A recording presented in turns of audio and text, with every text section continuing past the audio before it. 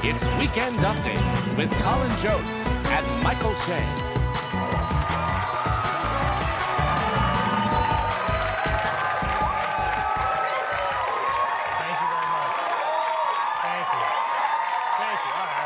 Thank you. Good evening, everyone. Welcome to Weekend Update. I'm Michael Che. I'm Colin, Jost.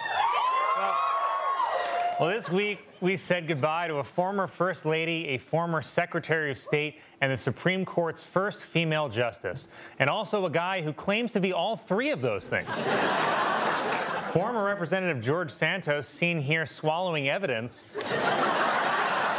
was expelled from Congress on Friday by a vote of 114 Shantae you stays to 311 sachet away.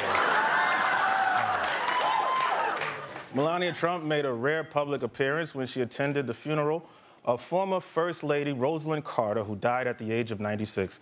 Melania said that she was deeply saddened to be reminded that your partner can live that long.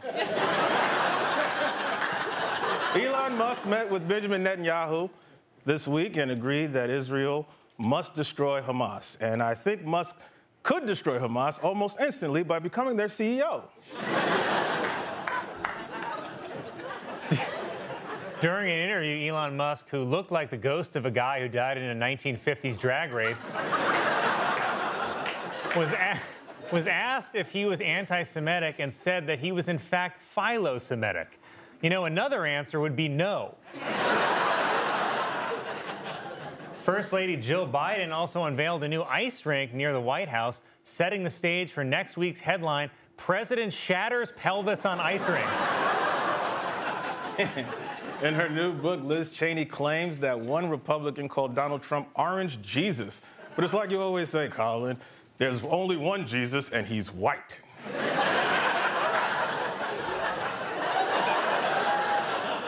You know how you always say that? Yeah, I always say that. I was in confidence. Disney announced that they'll be making 2 more sequels to Frozen. But by the time they come out, the only thing frozen will be Elsa's eggs.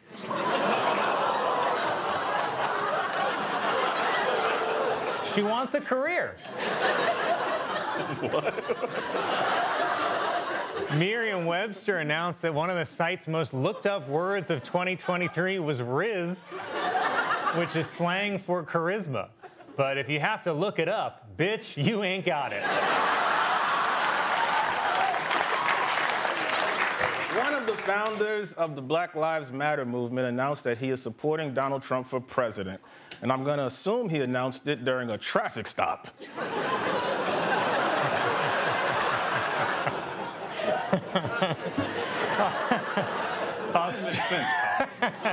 Australia is moving to ban disposable nicotine vapes as more and more countries take efforts to reduce child addiction. Here to comment on vaping is an old-fashioned cigarette.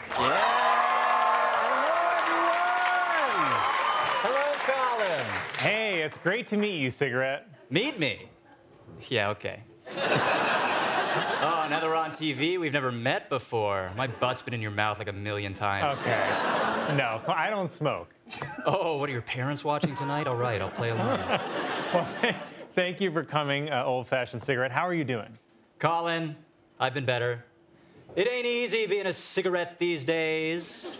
Everyone wants to vape. Ooh, let's vape. Can I hit your vape? And now look, the children are dead. Great job, guys. Vapes are so much better. That's not what's happening. Also, you're not so innocent yourself. I mean, before vapes, kids definitely smoked cigarettes. True, but they looked cool doing it. So it was fine. You ever seen a kid vape? They don't even do it with confidence. Blowing it down their little shirts. Dorks. All right. Okay. All right, the cigarettes are still bad, though.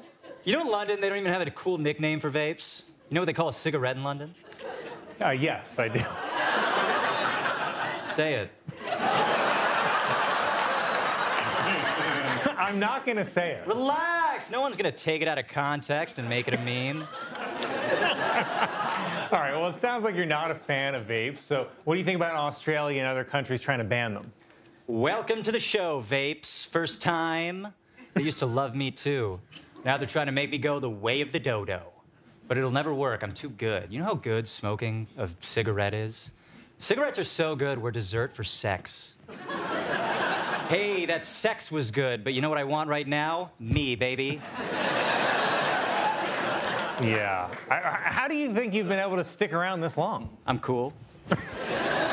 And you're cool if you smoke me. NBC probably doesn't want me saying this directly to kids, but smoking makes you skinny and popular.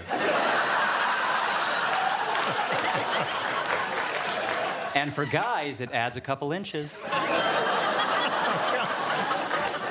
Cigarette, come on. I know, I'm bad. But God, I look good. Can't say the same for vapes. Like, look at these studs on Team Cigarette. Oh, yeah, Marlon Brando. Cool guy #1 in my day. Who else? Oh, Elizabeth Taylor. She's cool, too. She's like Marlon Brando, but girl. Keep it going. Ron Jeremy? Your hero. See, I told you it added a few inches. Okay. Isn't Ron Jeremy in prison for something horrible? Oh, well, not him then. Still, though, Taylor and Brando, not bad. Now, look who they've got on Team Vape. Just saying. Vapes didn't even exist back then. Oh, okay, defend him. I'm not defending. All right, you know what? No more pictures. One more picture. No more pictures. It'll be good this time. One more. All right, fine. One more. It's the same one. I did the same picture. I'm a cigarette. I'm a bad boy. Old-fashioned cigarette, everyone. Find me in your mom's purse.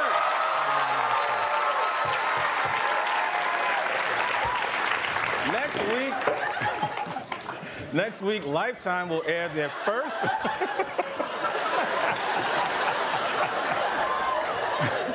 Next week, Lifetime will air their first Christmas movie featuring a sex scene. The sex scene will finally explain why Santa named that one reindeer Vixen. That's a weird name for a reindeer, man. A Disneyland guest was arrested for stripping off his clothes and walking around nude on It's a Small World, which is the all-time worst answer to the question, so what are you in for?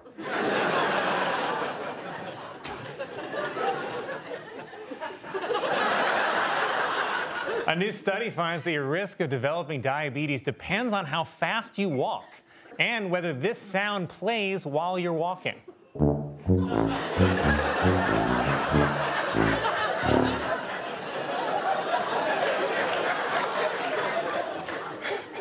A new report claims that recent stories on the Sports Illustrated website were actually generated by AI, and it's already making delirious mistakes. For instance, it made up something called the WNBA. I know, I don't even know what that stands for. Doritos has created new software called Doritos Silent, which removes the sound of eating from video calls. Not to be outdone, Taco Bell is working on new software that removes the sound of screaming from bathrooms. This week, sky gazers were treated to the beaver moon, which is only visible for a few seconds when the moon gets out of the shower.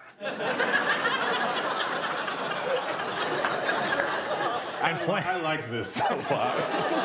And plans for a 3-year-long around-the-world cruise were canceled after organizers could not find a ship for the voyage. Guys, call me. For Weekend Update, I'm Colin Jost. Michael Chen, good night.